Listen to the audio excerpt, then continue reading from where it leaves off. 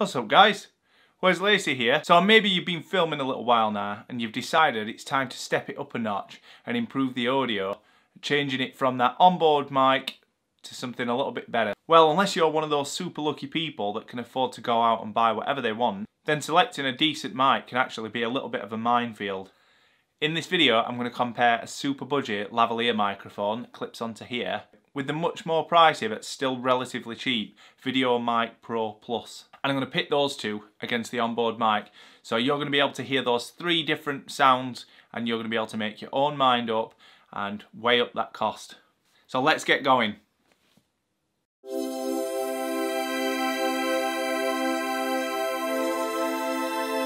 First off guys, thank you so much for stopping by. It's great to see all your faces, both new and old. I hope you're doing great and you're looking forward to the festive season to spend some time with your family, and I hope you enjoy this video.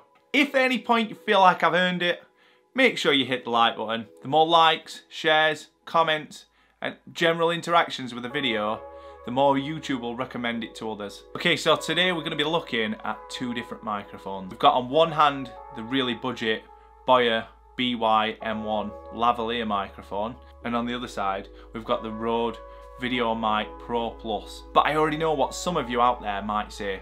How can you compare a lavalier versus a shotgun microphone? Well, this video is not about the different types of microphone, it's about the difference in sound quality for those people that are just starting out and want to improve that sound. So starting off, we've got the Doer mic, which can be purchased on Amazon for around 14-15 quid, English pounds. And then we've got the VideoMic Pro, which costs between $230 and $270 I've found on Amazon. So why am I making this video? One, it's cool to see. So we're going to be comparing cheap versus an expensive. Also, it might actually save you a little bit of money, because when you see another video and everybody's got this certain microphone or everybody's got this certain camera, straight away we just go, that must be a good camera, and we jump to it. Now, are we right to just jump straight into this mic? Is it popular for a reason? Well, today we're going to find out. So I'm just going to look at some similarities and differences for the layman, basically. For the average Joe who just wants a sort of general idea about these microphones. I'm not an audio specialist and I certainly don't understand all the sort of in-depth knowledge that goes into creating pristine sound versus low quality sound, but I can tell you from my perspective, who goes around making videos, whether one's better than the other, in my opinion of course. But again, you'll hear that for yourselves and you can make your own decisions. So what is the Rode VideoMic Pro Plus? It's got a detachable wire that can connect between your camera and the back of the mic itself. That's ideal because if you want it to be a little bit longer, say if you want your mic over here but still reaching the camera, you can add that. The other thing is wear and tear. Wires, as we all know from chargers, often over time can start showing signs of wear and might need to be replaced. So that is definitely a bonus, however small. We've got a few settings actually built into the Rode. So we've got +20, -10 and a 0 decibel level. So what that means to me and you is it can basically amplify the sound, or it can quieten it down a little bit, or you can keep it as 0. That's important for a few different reasons. So basically, your camera's got a built-in microphone, and mine, along with a few others I've seen, have got like an adjustable sensitivity level, so you can actually increase or decrease its sensitivity. So what I've found is that when I plug my mics in and I put the camera on the lowest setting, it's still blowing sound out when the mic's on 0. So for me, it's actually handy to be able to reduce that to -10, and that's what you're listening to right now. Of course, every camera and device that you're going to use is going to be slightly different, but those settings give you that flexibility to actually differentiate the sound that gets taken into your mic for your device.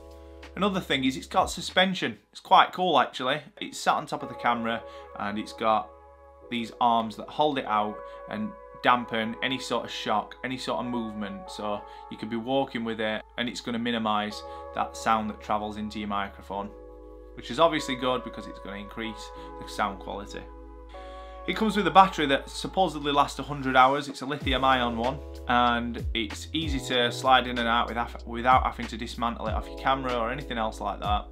And it's also got a charger built into it, so you can actually charge it up whilst inside the body of the mic itself. So should you run out of battery, it actually accepts AA's too. So you could actually use AA batteries in there in an emergency, which are obviously a lot more readily available if you've not got the means for charging. It's got a boost setting that when you turn on, actually amplifies that sound that little bit more. And it's really good for when you've got the dead cat on top, for when you're outside filming. It's got auto on and off, so as your camera comes on, that comes on. As your camera goes off, that goes off. That's good for a couple of reasons. I'm quite forgetful. I often forget to turn stuff off. And if I forgot to turn that off and then come to film the next day and it's empty, obviously it's my own fault. But it is definitely a handy thing to have got in. It's hands-free. I'm not holding it, okay? I've not got it attached to me, so I can do a little bit of moving around, which is obviously really good. I prefer that myself. And the build quality is amazing. I was actually watching The Long Way Up recently with Ewan McGregor and Charlie Bowman, and I noticed that they all had this mic, and they're obviously out in the sticks, you know, roughing it, and everything's getting banged about and moved about, and if it's good enough for them, it's good enough for me. Now, I've also read some comments on YouTube from people who do supposedly specialise in sound, and I've read that it increases bass, there's less noise in the background, and apparently it's easier to mix in post, but again, that's beyond me, so maybe you might know a little bit more about that. Now, onto the lavalier microphone. We've got Doer BY-M1. It comes with a 6 metre wire, costs $14.99, which is obviously what I've already mentioned, which is really good. Now on it, we've got a little switch to turn it between DSLR and smartphone. The smartphone will work without it being turned on, it will power on itself. But with things such as a DSLR, it needs to be powered. And to power it, there's a little watch battery in there, I think it's LR44. So this mic you would have placed a few centimetres below where the sound's coming from, so your mouth. This is an omnidirectional microphone which listens at 360, so it's actually good at picking up sound from all directions, whereas the shotgun's directional. It's supposedly got low handling noise, so obviously that's handy for this microphone because it's going to be attached to clothing, which is going to be gently rubbing against your clothes. And it's supposedly a good microphone for all-round use, so smartphones, DSLRs, or even audio sort of recorders. Again, it comes with the same audio jack that just plugs into your camera. Now, supposedly, it's not so good at taking in the highs, and it's not so good at lows, so it's kind of like a mid-range. The build quality is also not quite as good. The wire feels quite inflexible. It feels like the type of wire that you would get on sort of like cheap headphones that's probably not going to last too long. Okay, so let's get to what you actually came here for. The sound test. This is what I sound like with the Rode microphone. This is what I sound like with the Doer mic. And this is what I sound like with the onboard microphone. Today's date is November the 30th. Today's date is November the 30th. Today's date is November the 30th. Alright guys, so what is the verdict? Right, my personal opinion is I prefer the Rode. Not only did I pay more for it, it makes it feel a little bit like better quality to me. But also I like the fact that I don't have to hold it, it's not stuck to me, there's no tripping over, there's no tangling.